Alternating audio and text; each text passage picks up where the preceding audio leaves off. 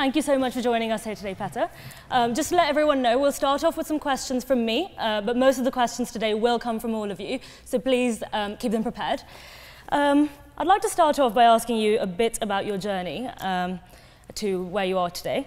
You started off playing football at the age of 17 professionally, when you made your debut in the Fortuna Liga, which is the Czech First League. What was it like being thrown into the spotlight at such a young age, and how has it kind of shaped the rest of your career? Good evening, everybody. Thank you for having me.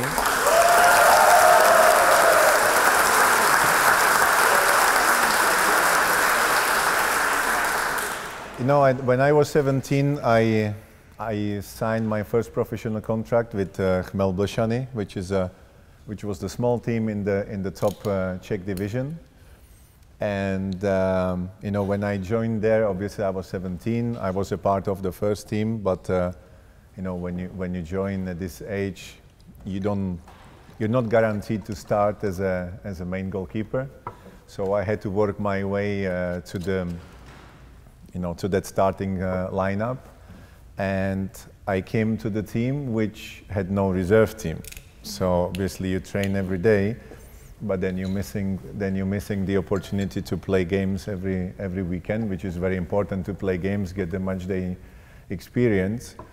And the only team I could play was the under-18 team, which played the youth league, but not even the top division.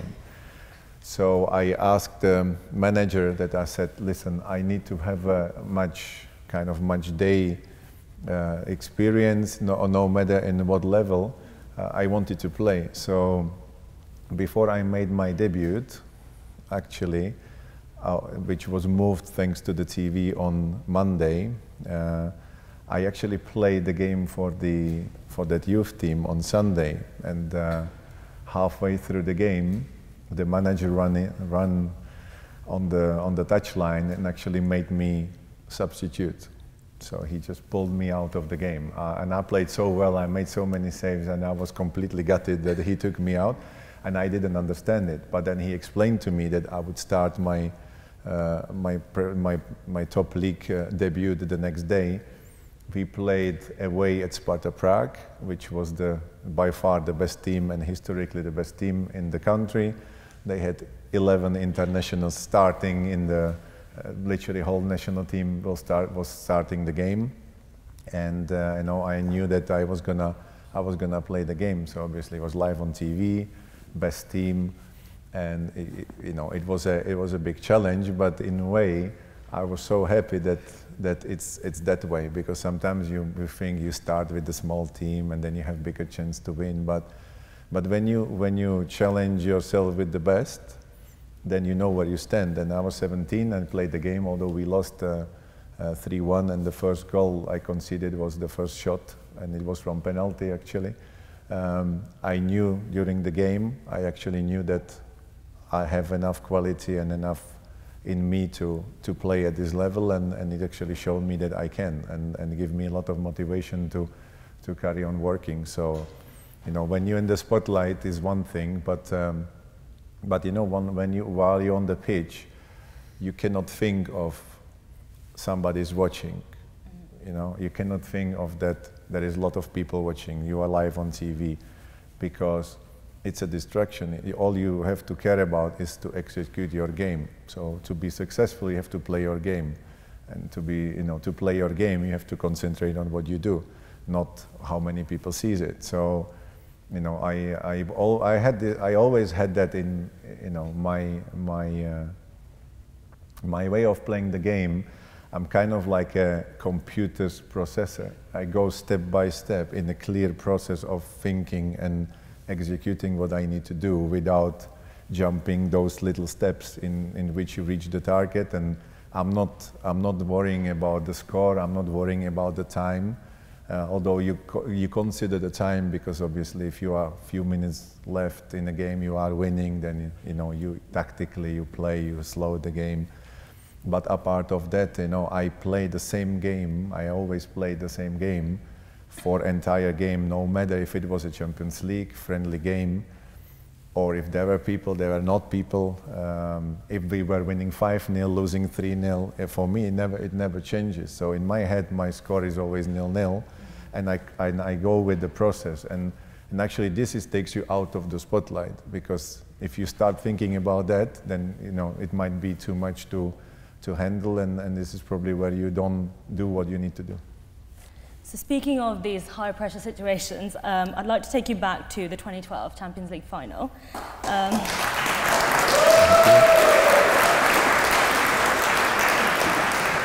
So it was your performance in that final that earned you the title of the fans' man of the match, and you saved 3 penalties over the course of the game.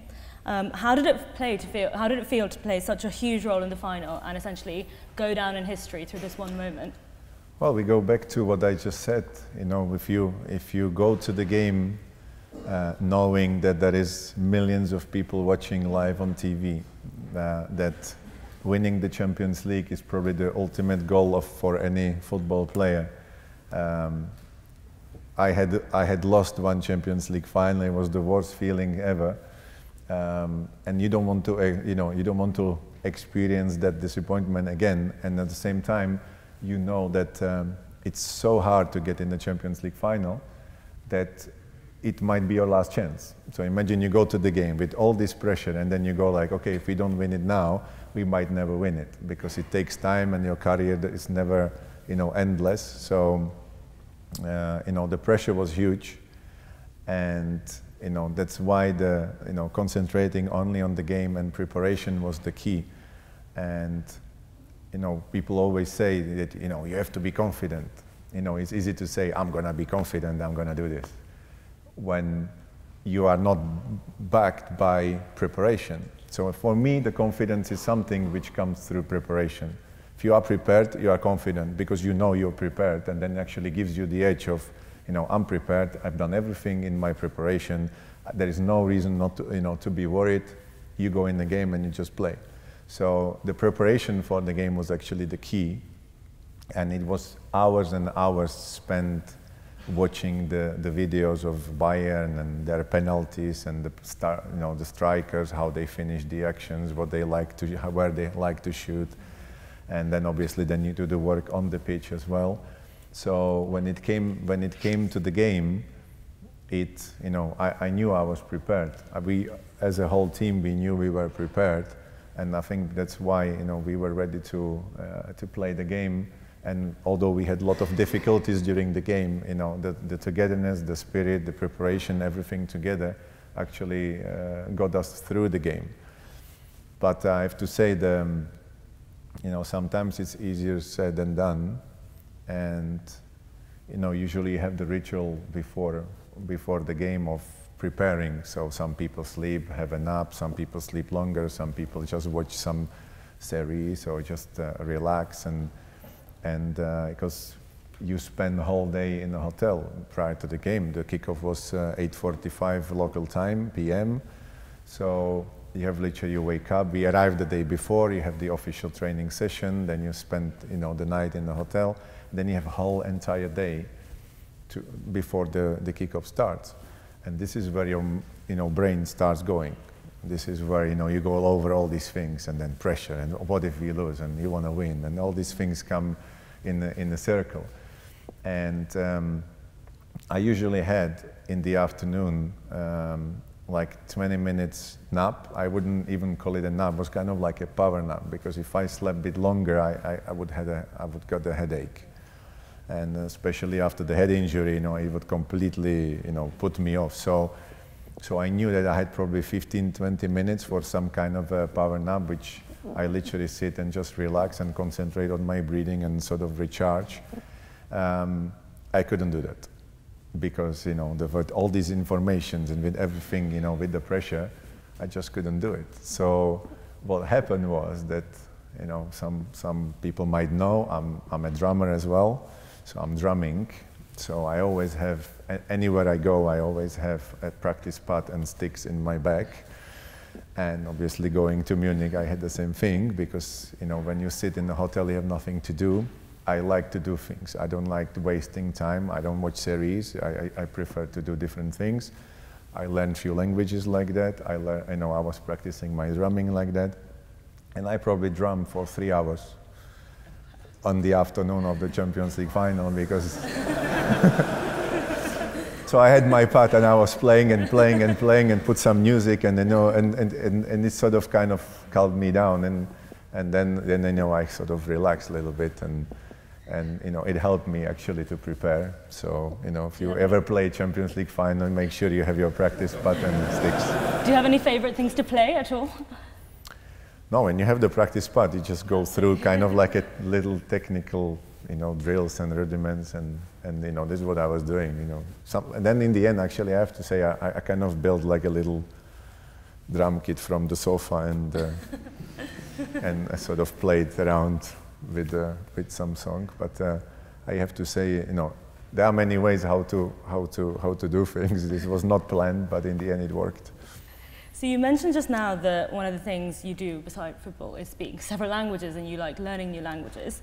Could you talk a bit about the languages you speak and how that's helped you in your profession over the past several years?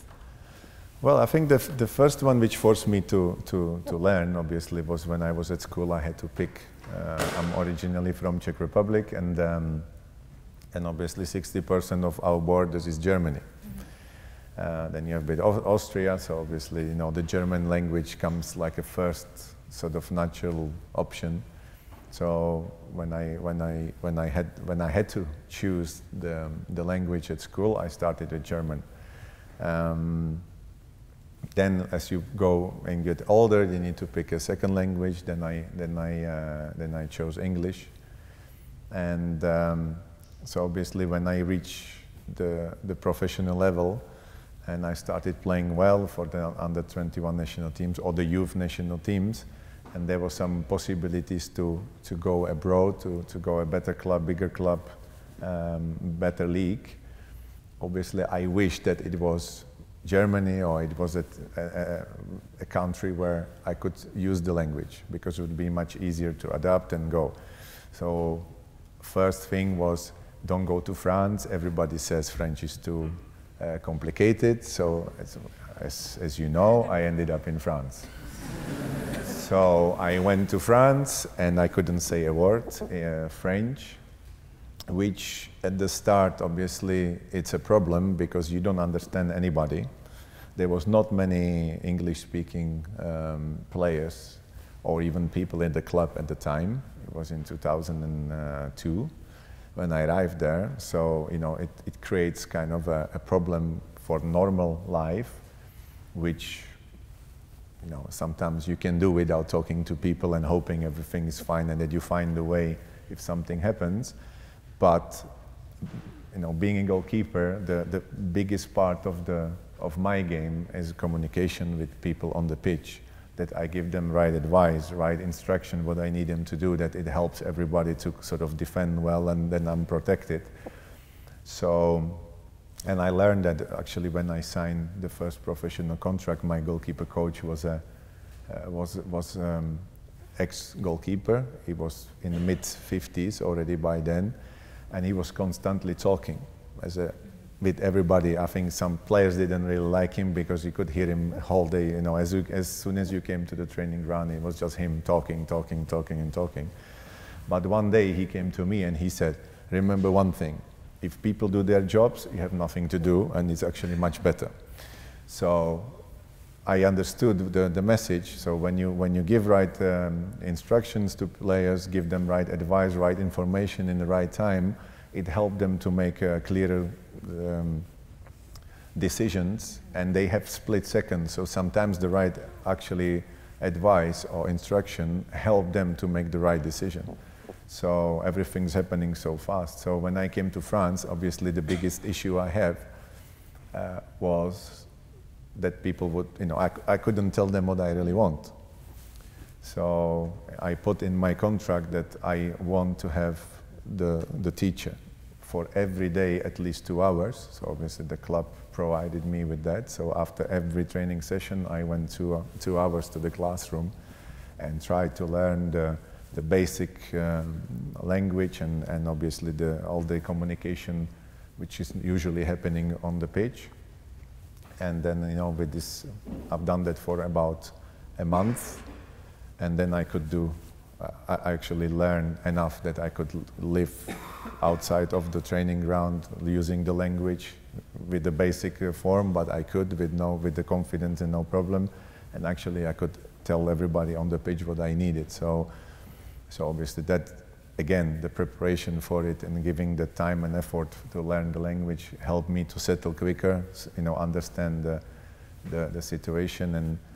And I have to say this was kind of the lesson to know that, when you can communicate, life becomes much easier.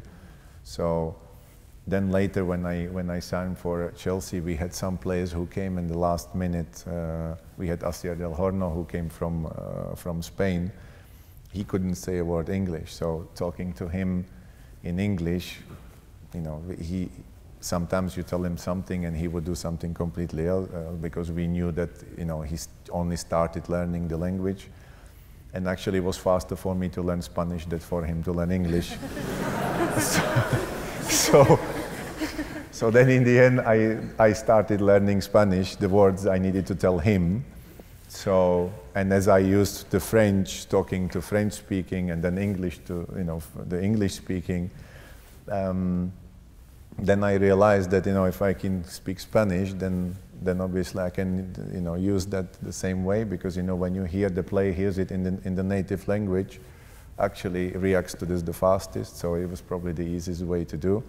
Then if you speak to a group of players, obviously everything is in English. So I used that to my advantage, and then I started learning Spanish on the hotels where when we spend sometimes a lot of time traveling and planes and this. So I took the time to buy some Spanish grammar, and I learned myself when I could. And obviously when you have people around and you speak every day with people, you practice, and then in the end this is how I learned a few other languages. So I have to say this is something which is very important. So beyond these language barriers, did you have any kind of other difficulties communicating with your teammates, and are there any skills you've picked up to lead a team or communicate with your fellow team members? I think you have to know who is who. In a way, you find out how the player behave, how they play, and how they respond to the communication. So with some people you had to be really shouting at them. There was no choice, because otherwise they wouldn't really do it. With some people you kind of had to be more sort of like a friend and go and just slip few things, and that they didn't feel too offended about something. So I think that the communication skill actually helps you to understand how people are. And with some people was tricky, when I met a few of your members before, and they asked me about who was the player who gave me the most problems, and I said that it was Branislav Ivanovic, because when he got into his zone on the match day, he was in his zone, and it was hard to take him out of his zone to do actually what we needed him to do. But the great thing about him was that he was aware of that. He was aware that sometimes he would forget, to go back, and he would be while watching. So in a way, he always, before the game, he came to me and he said, "You have to speak to me. Don't forget to speak to me. Call me, shout, do whatever, but bring me, that I can be on time and where I need to be." So he was literally the one who even demanded it more. With some people, you don't really have to do it, because they play the way that they take care of themselves, and you don't have to speak too much to them. And some people actually, prefers to have a short, rather than talking too much. So it all depends, and I think you learn that through the games, through the time you train and play with people. If you pay attention, if you don't, obviously you don't. Going back a bit now, I'd like to talk about your head injury. So in 2006, you were playing a game against Reading and you fractured your skull. But just a few months down the line, you were back playing football again. So what were the months following this injury like for you, and how did you build your career back up after that? Well, ironically, it was 14th of October. So today we are 14th of October, so it's actually 13 years to date. So I hope I will have a better experience of Oxford tonight. I hope so. I hope nobody is ready to throw something at me.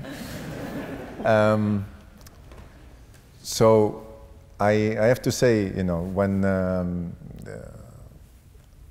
the first few days after the surgery, I was in induced coma, so obviously I don't remember anything. I couldn't retain any information for a few days, so basically the people who were looking after me and took care of me, obviously they had to see how I progress, how my brain progresses when they woke me up after a few days. And I remember that they were asking me questions. So that, you know, for you, if I ask you what's the day today, where you are, I think all of you will just say, why is he asking that? You know, we are in England, we are in Oxford, it's the 2019, and we are at 14th of October. Everybody knows it's Monday. So the doctor kept asking me this question, and I had no clue. I just couldn't tell him anything. And you know, it was one of the worst feelings I had, because these were the questions I knew that, you know, it's easy to answer, and suddenly I didn't know. So after a few days of, you know, suffering a little bit from that, suddenly my teammates came to visit, and all the memories suddenly kind of came back. Seeing the familiar faces and people talking to me, you know, I actually realized that, oh, you know, it's me. I realized my name. I knew who is who, and then suddenly my memory came back. So I started from there. But the issue, I had plenty of different issues, which was the speech. I was mixing words the way that you know, if you have a phonetically same words, I was mixing them up. So, you know, if you wanted to say the phone is on the table, I could come and say the cone is on the cable. And obviously, in my head, I said phone is on the table. You would hear the cone is on the cable, which was completely confusing for everybody.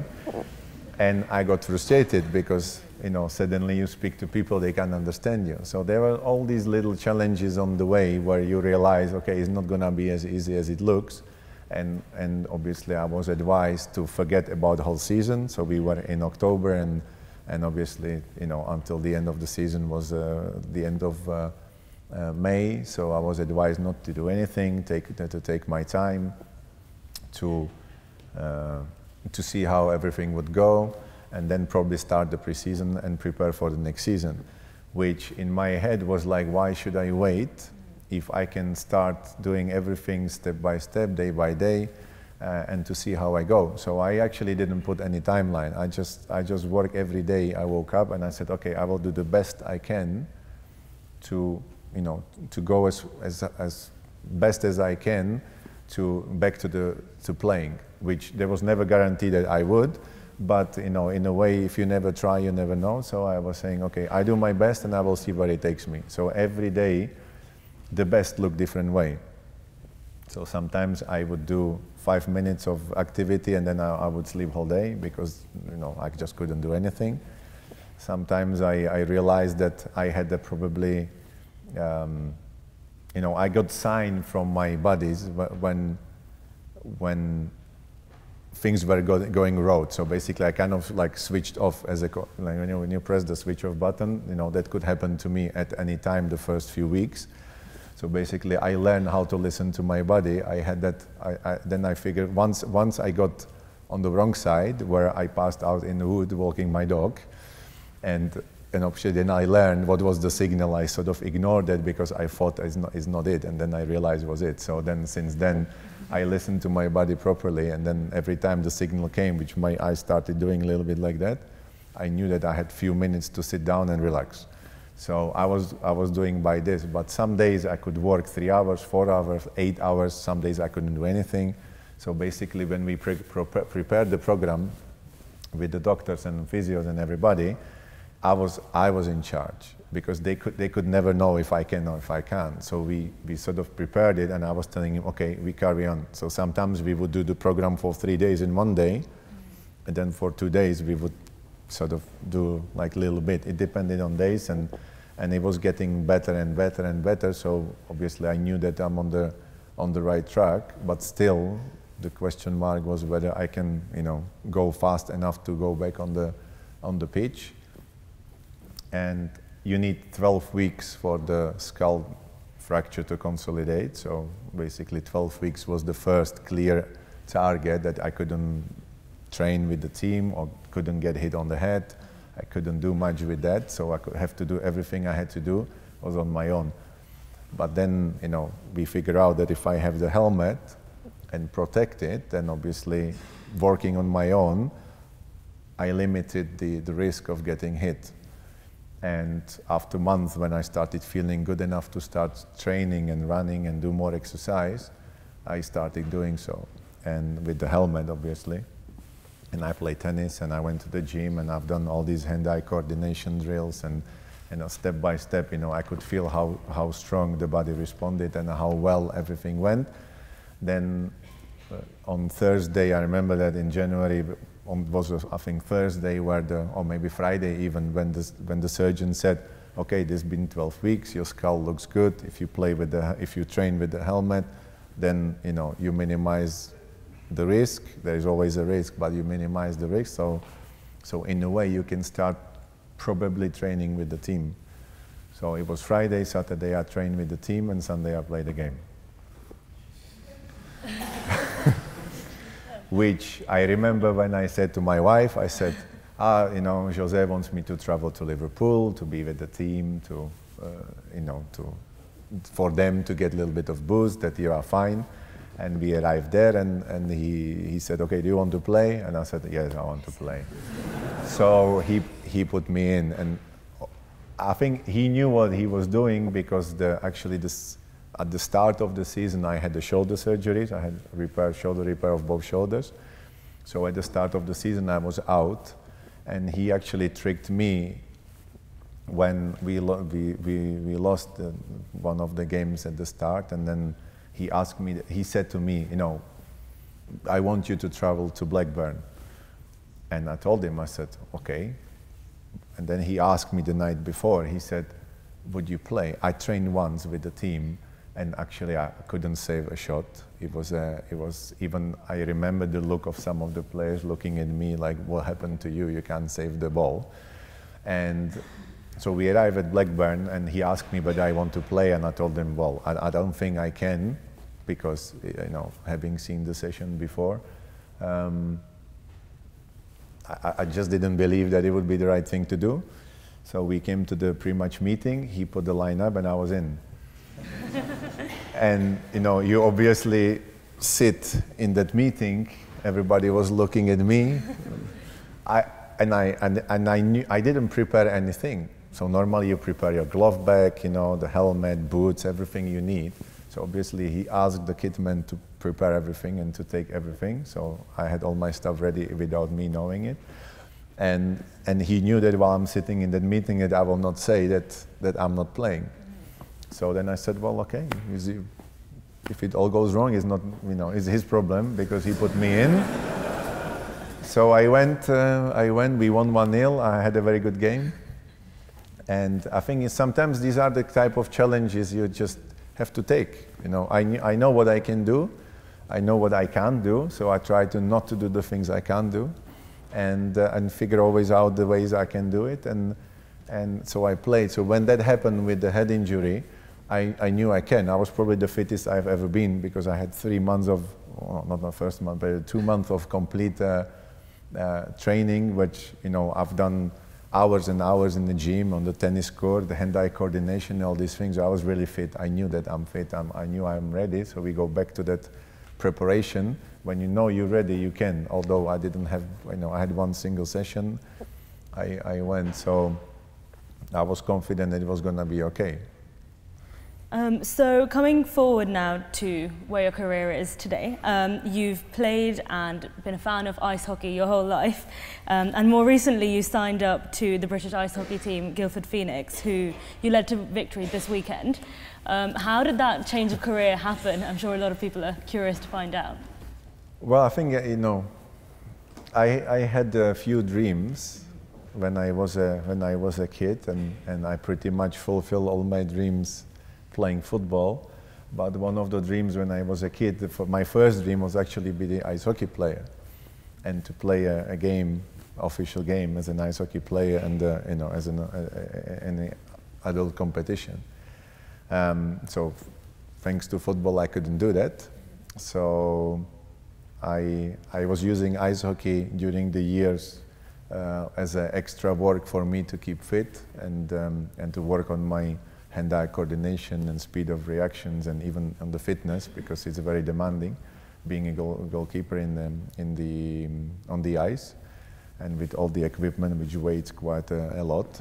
So I used that as a part of the preparation, but obviously, having been a professional football player, you never have a chance to play games because of the insurance policy, and as well, I would love to see a football club where, with the salaries you get, if you go and say to your boss, just don't play me today, I have an ice hockey game tomorrow, and I might get injured, and you pay me for nothing, so it wouldn't work. So I have to say that I had to wait 37 years for my dream to come true. It came yesterday, actually, that happened, that I played the ice hockey game.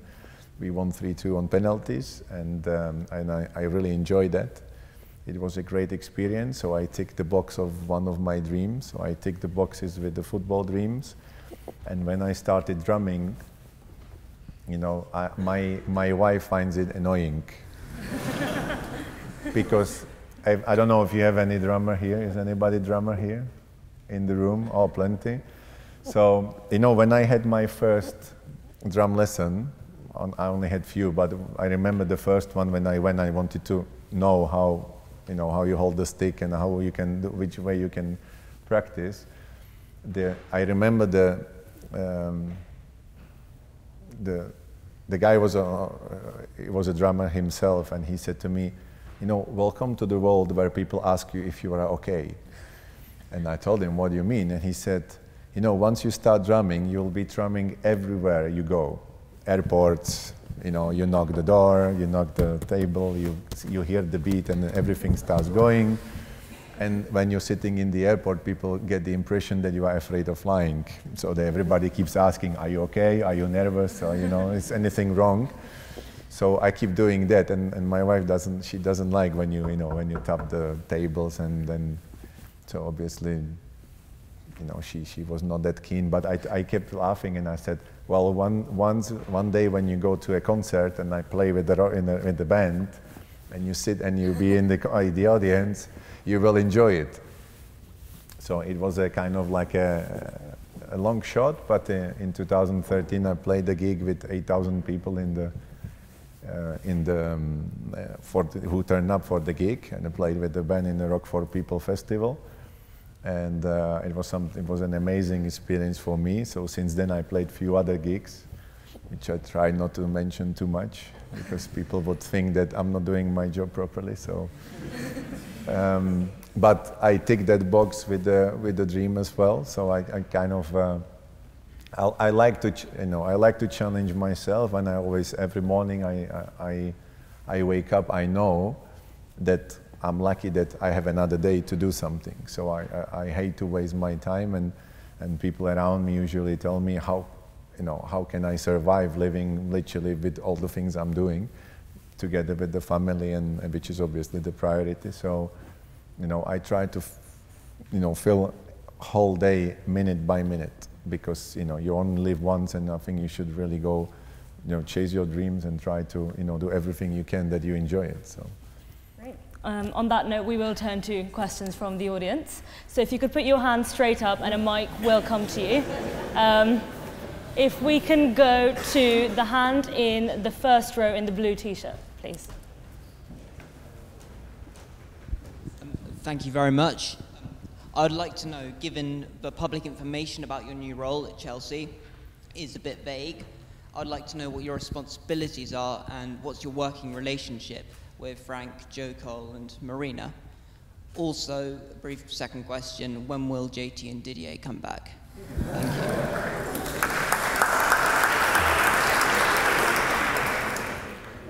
Well, so if you look at the structure of the club, I'm a technical and performance advisor in whole football areas, which is You have the recruitment and scouting, you have first team, you have development squad, which is usually the players who are coming from the academy and are on loan, and then you have the connection to the academy.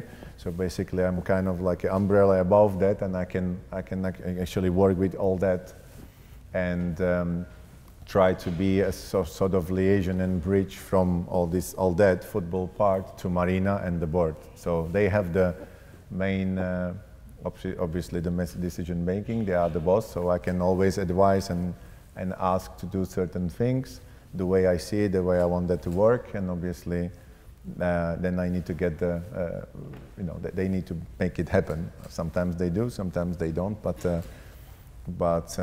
it's an interesting challenge for me, because I've seen it from the side of the player. Then as a senior player, I was always interested the way the club works, and then had the experience at Chelsea, had the experience in Arsenal. So, to put all that experience together, I believe that, I have something that, I can actually work with, and probably that's why I was given the opportunity to do the job. And I work closely with Frank, because I need to make sure that he has everything he needs to concentrate on his training and working with the first team, which is solely responsible for, and we try to make sure that he has everything he needs to succeed. And then the second part, I think Didier became very busy man over the years since he retired. So we will see what his future holds, and obviously John Terry is working at the moment with Aston Villa. So we will see. I think at the moment, you don't build old friends reunion, unfortunately. So we try to build the club and the foundation the way that is right time for everything. So maybe one day there will be the right time for everybody to come back, and then you never know. But there's a hard question to answer. If we could go to the yellow T-shirt right at the back. Thank you. I'm probably in a minority of about one here that I'm a Newcastle fan. So you were in the net for what is probably my favourite goal ever, and you probably are already realising what I'm referring to.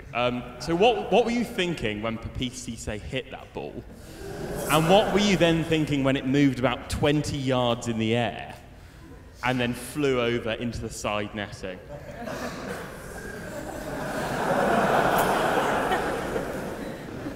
Well, sometimes you would be amazed what the ball can do in the air.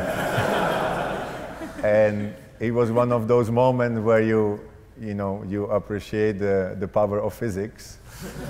But at that moment, obviously it was not the moment to enjoy, because, the way the ball was flying, actually it changed the direction like 3 times and quite violently, which I don't know how he managed to do that. And it looked like somebody had the remote, and moved the ball as they needed. So I had, because the ball traveled quite far, but quick, I had 2 ideas. And as the ball was changing direction, I was changing my idea about what to do. And in the end, I didn't manage to do any of these ideas. So sometimes, obviously, this is the unfortunate of being a goalkeeper. When you have ideas and you don't manage to execute them, then you run into trouble. And in the end, sometimes you look back and you think, how did that happen actually? And I have to accept that it was an exceptional moment where I tried to do what I needed to do, and in the end, it didn't work. So sometimes the ball beats you, or the opponent beats you, and it wasn't probably the most spectacular flight of the ball I experienced. No, I think every memory is a good memory. If we could go to the hand in the front row.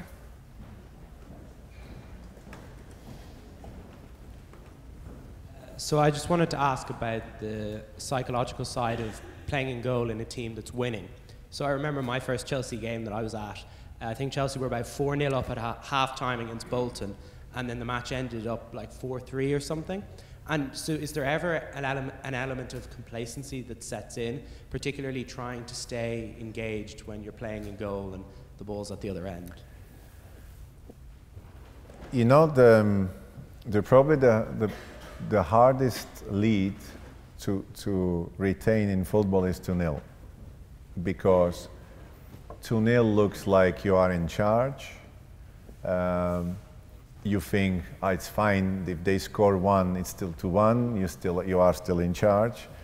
But at the same time, you concede 2-1, and you suddenly go, oh, it's only 1 goal now. And suddenly the fact that you are 2-0 up, and suddenly you were in a great position, and you put yourself in the trouble and in the risk that you might not win the game, sort of changes everybody's feeling on the pitch. And it can become quite hard to get back into the game, because the opponent at 2-0 looks dead, if you say it this way. Suddenly they come back out of nowhere, they come to the game, and they have the massive belief that, okay, now we cut the lead to only 1 goal, and 1 goal is pretty much possible to score. So it's a complete shift of dynamic of both teams, and it actually can put you under big stress and under pressure. And this is where you see so many times, teams leading and losing the lead like that. But with 4-0, actually, we took it a little bit to an extreme, because you go 4-1 and you think, okay, it's 3 goals, what can happen? Then you go 4-2, and it becomes actually kind of uncomfortable, because you know that you were 4-0 and then everything was done, and then you bring your opponent right in the game. And the moment they 4-3, no matter how much experience you have, you suddenly feel like, oh my God, we're gonna blow that. And actually, you start doing things you are not supposed to do.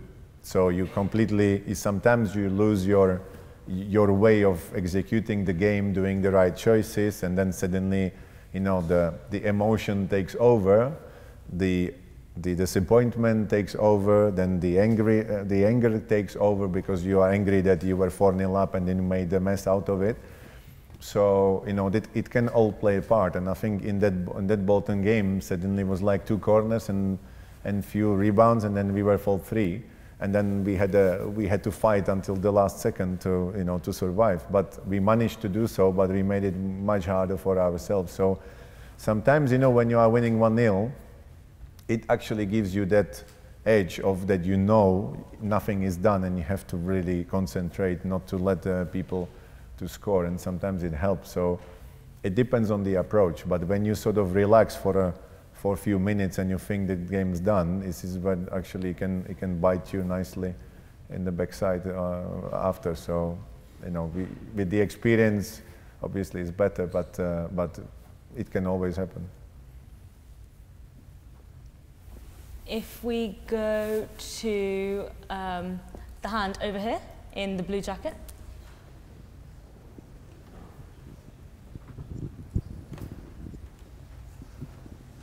Thank you. I have been a goalkeeper for 3 years, and I didn't bring my gloves today, but I have some similar experience as you. I got hit on my head on a wall and had a surgery to treat the problem, but although it's not on the 14th of October,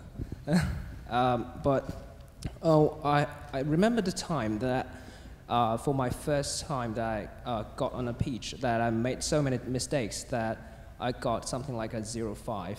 I couldn't have a single save. So how would you overcome this kind of challenge and adjust your expectation that others have on you? If I say it in a kind of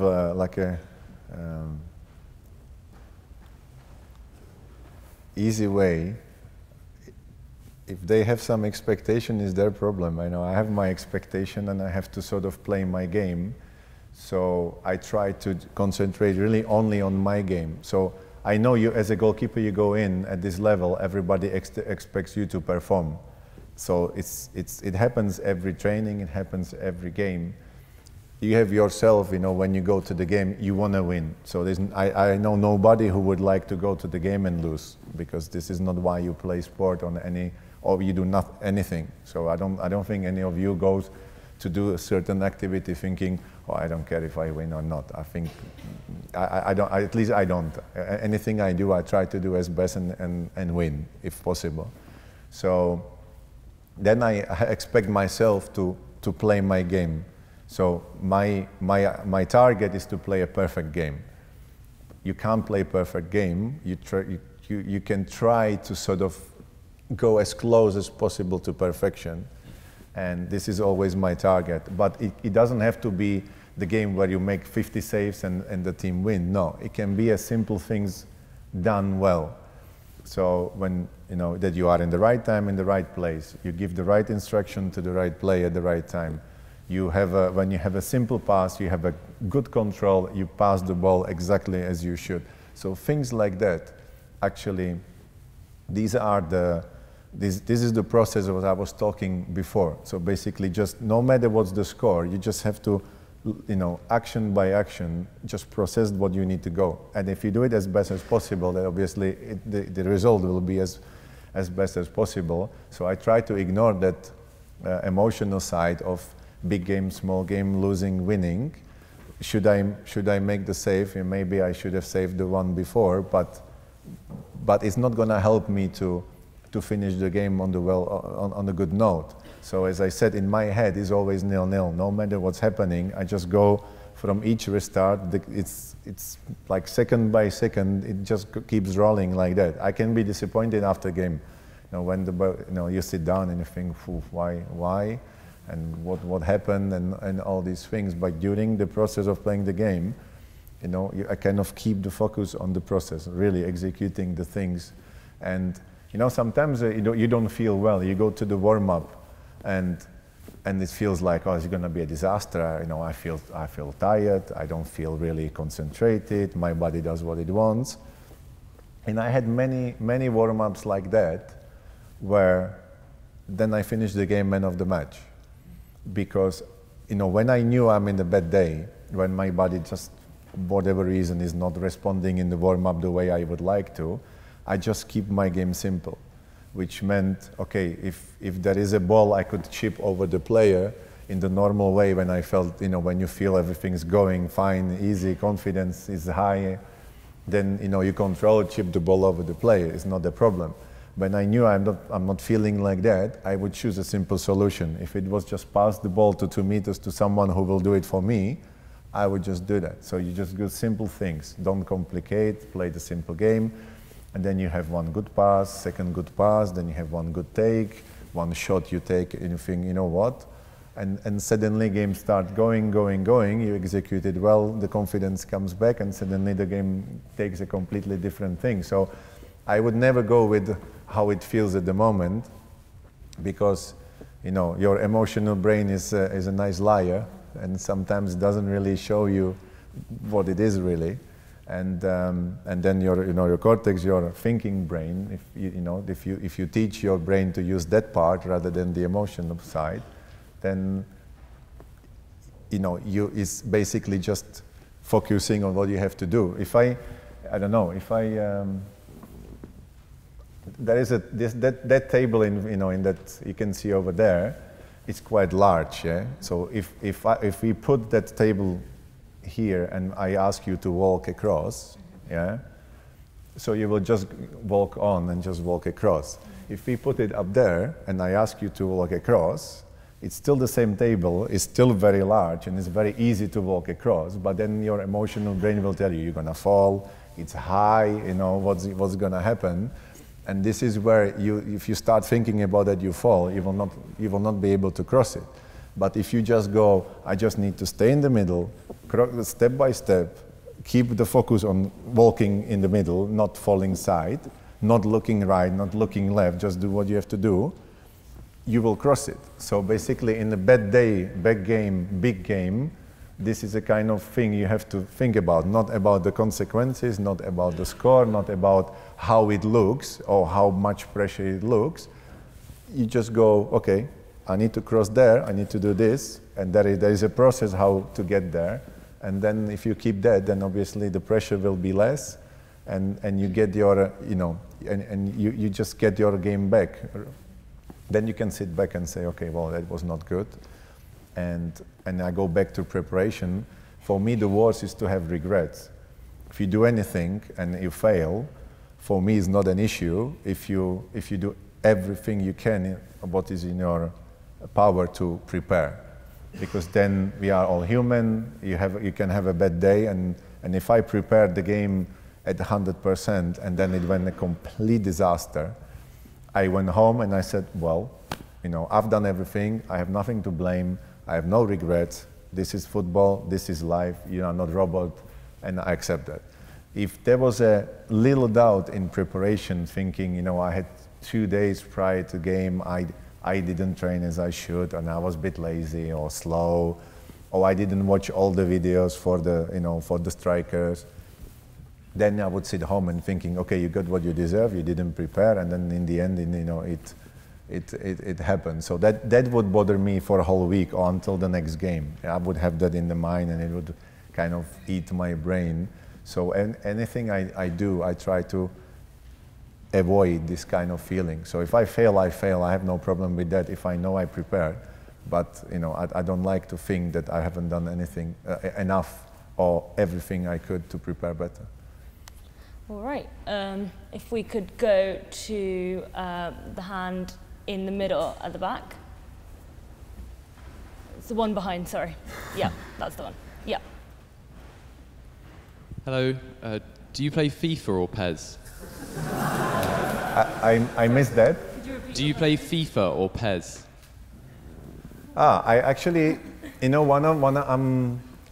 there is a nice phenomenon in football and ice hockey. I have to say, all my friends who play ice hockey play FIFA or the Pro Evolution Soccer.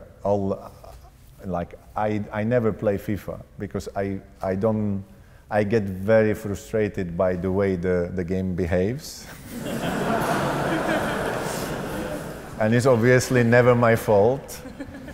And I hate the fact that I don't have the control over it, yeah? Because obviously it's a bit random. So although you have your remote, I would like to think that the goalkeeper particularly does not do what he should. And I know what he should do. And I can't make him do that, so actually frustrates me. So if I play anything with, I would play the NHL ice hockey game. So that's the game I play, but I don't really play. It's very occasionally. But sometimes I play with my son, which is a tough competition. And the fact that you're losing to your 10-year-old son is actually even more frustrating than you think. So maybe one day you will know how it feels, that I should be the one who wins, and suddenly, he actually played better than me. So I try to avoid that as well, not to get disappointed. Any other questions? If we go to the hand in the front row over here. Yeah. Sorry, the one next to it. Yeah. Dobrý večer. I've noticed you play golf as well, so I wanted to ask you, what's your handicap, first of all? What's your favorite club? And what's your favorite golf course? So I do play golf very badly, but I do play. I play golf probably 3 times a year because I don't have time for it. So during holidays usually I go, or during the year sometimes I go with some friends. Just I join in. The issue I have with golf is that it's one of those sports where you have to practice regularly to be good at, and I obviously don't do it. So when I go to play 3 times a year, you go 30 balls on the driving range and then you go straight in, and then the result looked like it. So I play around 20, although I play 3 times a year, so I'm kind of proud of that, I have to say. And you know, some days is worse, some days is better, but you know, around 20 is my right handicap. And I would like to play more often, but with all my hobbies and family and work, you know, it's hard to find all the time I would need for that. But the favorite club, I would say my favorite club is it depends purely on the day.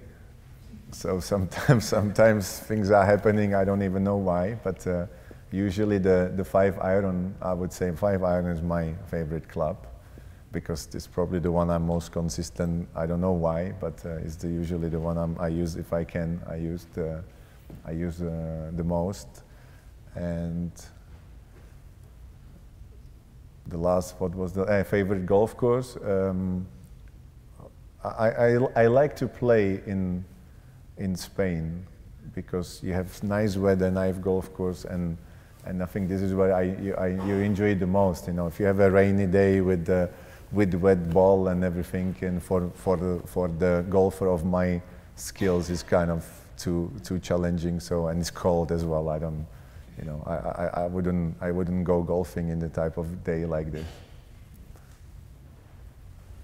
If we go to the hand in the second row on the right. Hi, thank you. I wanted to know, you talked a bit about body language in real life. So in football, how does body language, when you, for example, give advice to newcomers in the academy or something else, how does body language can be taught, and how in a few seconds, for example, on one-down players that you don't know on the opposite team, can you guess on which side the ball is going to go, or like, can you make a guess in a few seconds? What happens in your mind at that moment? Is it instinct, or is it practice, training? Well, in training, you face. I start with this one. In practice, you train, and obviously you see people shooting, and I think I will show you because I think it's easier to explain. So I'm predominantly, you know, left-footed. So if you have a left-footed player who shoot, so if I want to shoot to my left side, obviously I have to shoot, and I will open my. You have to open your glute, and then you have to open your foot. But in order to shoot there, you have to have a right balance. The players shoot with like a big power and big strength.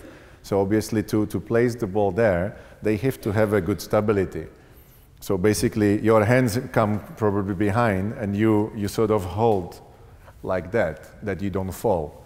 If you shoot hard, I go down because I don't want to fall. If you shoot hard, obviously you will try to make the swing the hardest, and then, you know, put the power through. So you will, in order not to fall, you have to lean forward, put your hands in the balance, and then you shoot.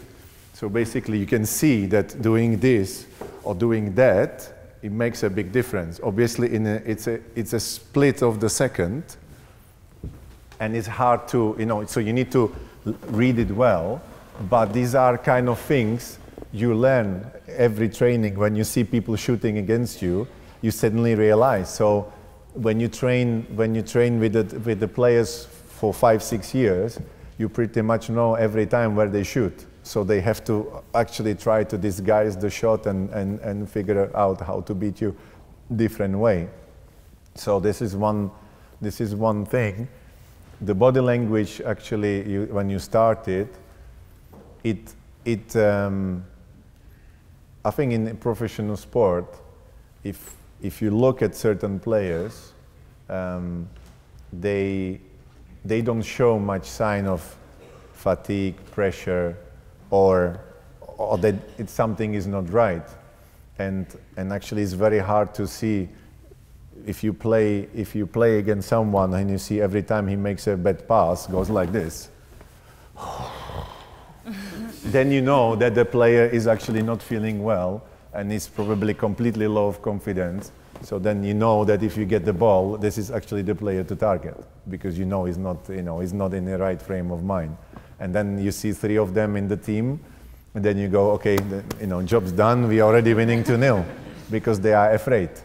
So basically, there is a big part of the winning or losing is actually this kind of psychological setup on the game. When you go in, and the team starts, and you see they are all determined, ready to go, going to every challenge and suddenly going fast, playing with energy, then you go like, okay, it's going to be a tough game. So you have to match them in terms of that. So the body language is actually very important as well, that you don't show you're frustrated, nervous, that something's not right, because the opponent can use it. And especially if you play individual sport, if you play tennis, I think, you would never see Federer putting his head down. He might not be happy, but the way he looks is always the same.